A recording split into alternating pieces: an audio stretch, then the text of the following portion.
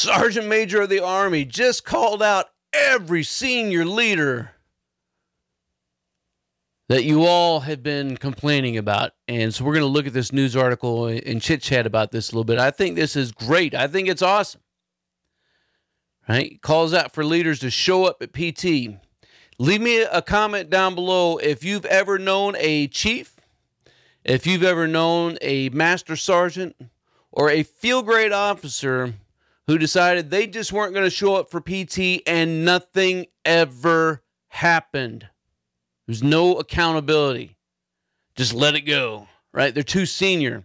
So how do we enforce the standards on them guys? Like, all they're going to do is go to their own chief of staff, their own boss, whatever, and complain about you for enforcing the standard. So I'm looking forward to your thoughts. If you've ever experienced anything like that, and if you haven't, I'm looking forward to those comments as well, because I'm not going to sit here and say that every senior officer is, crapping out on PT and, stuff. So here we go. So it tells them to show up to PT as well as to their soldiers' dining facilities. So all I ask you as leaders is, are you there? He told an audience of nearly 800 officers and senior enlisted just a few days ago. And it says, you don't have to lead it. You don't have to be up front. You just have to be present. Now, I appreciate Sergeant Major of the Army Grinston giving this message to all of these seniors. I think it's a message that needs to be told, right? You are part of an organization. You are part of a team, and that means that you need to be present. It's not good enough to go do PT on your own, right? There's no such thing as that. Because even as he talks about later on in this article, PT is not just about getting your sweat on. It's about building cohesive teams, which you cannot do if you are not physically stinking present. In addition to doing PT, again, he was talking about, just going to the DFAC. And I'll tell you, going to the chow hall, almost every day, me in a battle would go to the DFAC. Not going in to see how they're eating so much. It's just going in to be present. I know how they're feeding because I go there so many times. I know that the food's okay. And I know when it's crap. But I'd like to go there just to be physically present. So they can see, that it's not beneath me to come down here and eat chow in the DFAC. Same reason why I go to the barracks. I don't go to the barracks just to inspect. That's like going to the DFAC just to inspect the food. You go into the barracks to talk story with your soldiers. Yes, you're seeing how they're living. Yes, you're noting any concerns that there may be out there. But if that's your sole purpose of going in there, you will never truly be welcomed by your team. They want to be able to talk to you. So go chit-chat with them. Do some oak tree counseling up in the barracks. It's all good. You got to be present, team. And so I'll tell you, it's not just senior leaders that are getting away with this crap. With the PT, it's harder for, that platoon sergeant to not be there. Like if you're a platoon sergeant and you're not present, you should probably be fired. But how many platoon sergeants are eating in the chow hall? How many platoon sergeants are getting into their soldiers' barracks and quarters and going to other, common areas where these soldiers are hanging out to see how things are going with them as well as the services that are being provided? There's not near enough. And I can tell you, if you want one tip from my experience that will help set you apart and set you up for success, it is to do just that. It is to be present where your soldiers live and eat and where they work.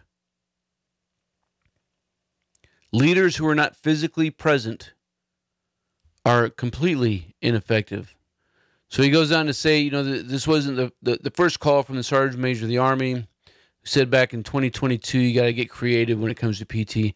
I don't know what he means by that. I know what my own thoughts about PT are. And A, it is to be present, to make it challenging. And, you know, everybody, it's the thing with AARs, right? Oh, we do the same thing all the time.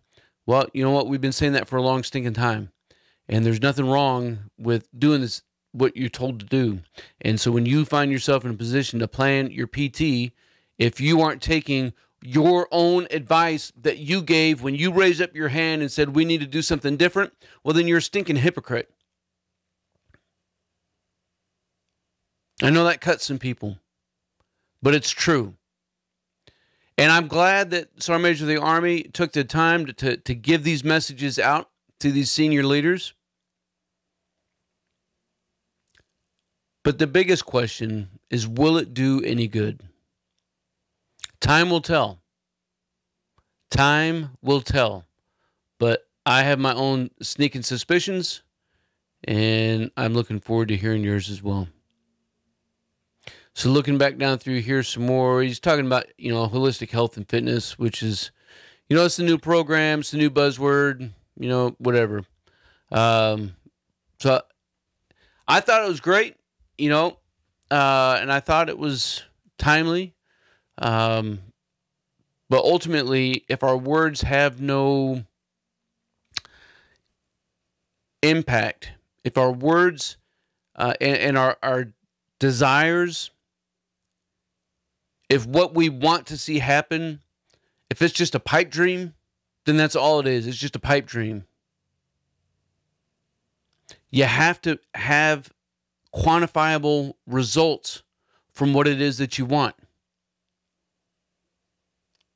And so ultimately, what I'll tell you is, if you are a junior NCO, maybe you're a fresh Sergeant First Class, you cannot worry about what your peers are doing.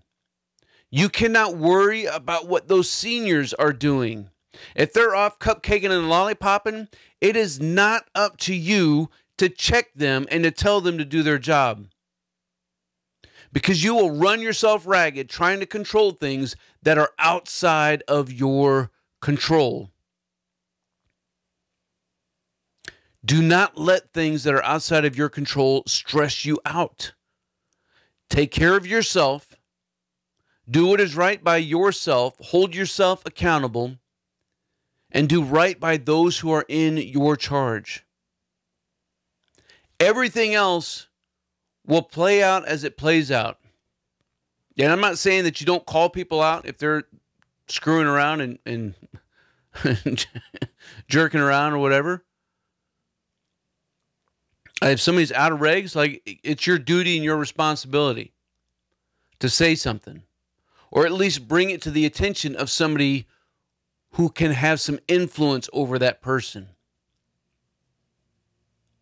But you cannot let what is happening up and that is bigger than you in this military dictate how you are. Just because they're not present doesn't mean that you shouldn't be present. Just because they're not present doesn't mean that when you get up to that echelon, it's okay to not be present because they got away with it. Live within your values. Live within the Army values. Let that creed of the non-commissioned officer be the yardstick that you measure yourself by. Don't measure yourself by everybody else around you. Do what's right. Let me know what you think down in the comments below, team. I appreciate you guys. Until then, you stay out there, you keep grinding, and you stay stoked.